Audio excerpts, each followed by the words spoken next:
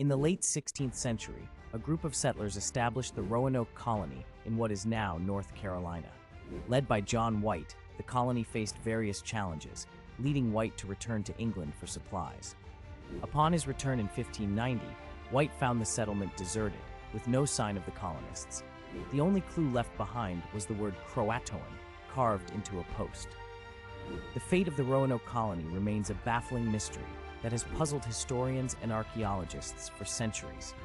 Various theories have emerged, from integration with local Native American tribes to violent clashes or mass migrations. To this day, the disappearance of the Roanoke colony stands as one of America's greatest unsolved enigmas, sparking fascination and speculation. The Lost Colony of Roanoke continues to captivate imaginations, reminding us of the enduring mysteries hidden within the annals of history.